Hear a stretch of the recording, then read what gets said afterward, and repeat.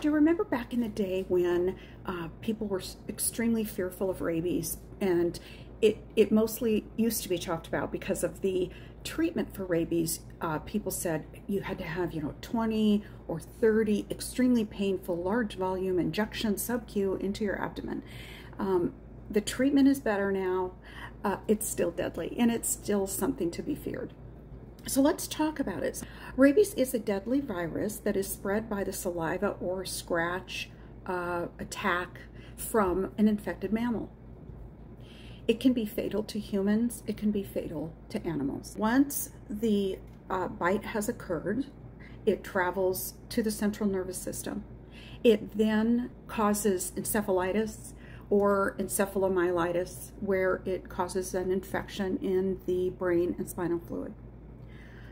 Animals most likely to spread rabies include bats, coyotes, foxes, skunks, and raccoons. In just a little bit, I'm going to give you some more facts that are very interesting about rabies, especially that whole topic of the fear of water. Is it really fear, or is it something else? I've seen a lot of things going around where people are given a bottle of water who have the rabies virus and who are very ill. And they seem so afraid they cannot drink the water. But what's the real reason behind that? What part of the world is rabies most prevalent? It appears that it is centralized highest in India. In Africa, Asia, specific areas of South America is where you're going to see it the most. But there are actually two areas in the world that consider their countries to be rabies-free, and that is Australia and the UK. Why is it still going on here in the United States? And why is it so many cats get rabies, right? So you think of it like the dogs, or you bring them to a dog park. Be careful, because what's happening is that people are anti-vaxxers, and they're not just anti-vaxxers for themselves or their children, but their animals too. It is the law in most states and in most countries that if you own an animal, you need to get them vaccinated.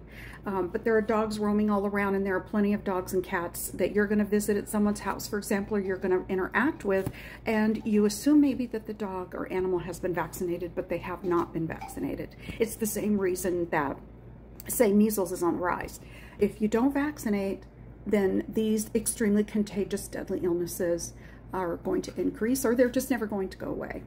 From the time the bite occurs, the contact with another ill animal is many days. It can be 10 days, it can be 2 weeks, and it can be even longer, which is kind of frightening, because this whole thing about, oh, you would know if your dog has rabies when it interacted with that other animal, because it would act aggressive, it would drool a lot, and it wouldn't drink water. Let's see if it'll drink water or eat. But they do drink water and they do eat, even if they have the infection going on. And that's often because those are late stage symptoms.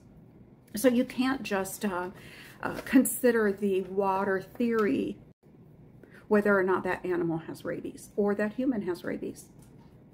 What are the symptoms in humans? It's a lot like, and I've done a couple videos on this, I believe, encephalitis or meningitis. When you have an illness, bacterial, viral, that affects the brain and spinal cord, the symptoms are flu-like symptoms. What about personality changes, confusion, irritability, change in personality? I know when I had meningitis, I remember, the doctors during and even at follow-up always asked the person I was with at the appointment, is her personality different? Do you see a change in the way that she normally once was? So when people come into the hospital with a change in their mental status, it can mean a lot of things, but that is one of the symptoms. Extreme sensitivity to bright light, sound, and touch. That can be humans, that can be animals. So you're going to see this kind of thing in dogs or cats too. So, but remember, the biggest key here is you might not see those symptoms right away, but yet your animal still has been bit or scratched or mauled, or some wild animal in your backyard has made its way in and is messing around with your pets, and your pets haven't been vaccinated. You still have to talk to your veterinarian, because if your animal is vaccinated against rabies and you've done the follow-up booster vaccines, you still want to get another booster. So that's just what they say the protocol is now. What if it's a human? You want to immediately, you don't wait for symptoms. You go straight into urgent care emergency room or your doctor with any animal attack on you, on, you know, the neighbor's dog bit you, those sorts of things. Or a stray animal that you thought was friendly. Or how about, again, those dog parks? You can tell I'm not really for them because a lot of things can happen in those dog parks. So if you or your pet gets bit, you're going to want to see a provider and see what they recommend. A lot of people back in the day, I remember this so many years ago, they were so fearful of the treatment that they wouldn't go in because of these terrible, painful injections into the abdomen. They didn't want to deal with it. It's fatal. If you don't get treated for rabies, and the symptoms have set in to the nervous system, central nervous system, and the person or the animal becomes very ill, it is fatal. It's better to go and just be safe and see what the physician or provider is going to order. And the injections now are no different than, say, getting a shot for the flu. So what's the standard treatment? So according to the CDC, the standard treatment is called PEP, which is prompt post-exposure prophylactic treatment. So prophylactic means to prevent. So post-exposure of this animal bite to yourself is going to result in this treatment. So that means washing the wound, washing thoroughly after any bite or scratch or attack, getting a vaccine, getting the appropriate rabies treatment shots, which I believe are, I don't have it right here, but I think it's initial, then it's like 4 after that. And they're all injections into the arm now. I did read somewhere of an unusual thing about the treatment being directly into the wound at the very beginning. Oh yeah, wait a minute. I found it in my notes. You may also need RIG, which is the rabies immunoglobulins, which is a liquid medication that's injected straight into the wound or given orally. How about some fun facts? Not so much fun. How about some interesting facts about rabies that maybe you have never known about? Fact number 1. So the highest place in the world that has rabies, I think I may have already mentioned this, it's India. And the World Health Organization is saying that about 160 people a day lose their lives to rabies. And remember, it's preventable. Fact number 2. Can indoor cats get rabies? Yes, they can. Make sure that your pets are vaccinated. That's their best chance of survival. But they still can get it. How do they get it? Oh, because people don't vaccinate. So they don't vaccinate their pets either.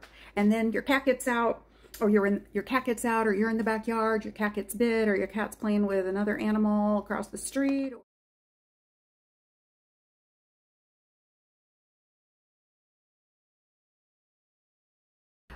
Hydrophobia. But what's really happening there is that it's the muscle spasms that are going to go on in the throat are just so painful. It's the fear of this intense pain, this inability really to swallow the water, because some things that you'll see if you look it up, people want to drink the water. Children are handed the water, they want to drink it, they try so hard to drink it, they cannot swallow it. So it's more about the spasms that are going on in the throat and the inability to coordinate this. And they're very ill. This is more in the advanced stage of the rabies illness. Fact number 4. Is there a rabies vaccine for humans? Yes, there is. And the people who tend to take that would be people going to countries of higher risk for rabies, or they're doing things that puts them at high risk. Fact number 5. Let's talk about whales. Can whales get rabies? Yes, whales can get rabies.